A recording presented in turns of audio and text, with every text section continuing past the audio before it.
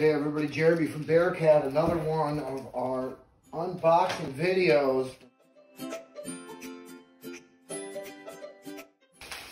Take a look at that guy there. I think that's our harmony guitar. Wow, would you look at that thing. Super old school. It's a hardtail, which is nice. I have a lot of trouble getting trims to work properly all the time, so having a hardtail is definitely where it's at. A couple of single coils, nice adjustable bridge, looks very Gibson vintage. Controls feel good. The thing's in really good shape for being a junk guitar from the 70s, I bet. Wow, would you look at that? Cool headstock and everything. Neat. It's got that off-center strap button. Everybody loves that guy, but it turns out to be a pretty good idea. Oh, wow. Look at that.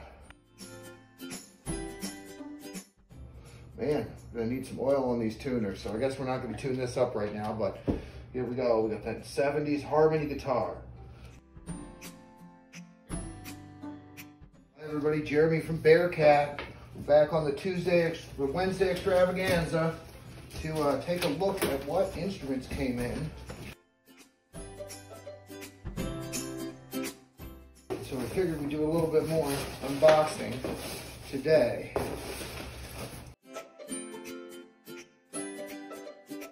Guitar? Probably, huh? Let's have a look-see.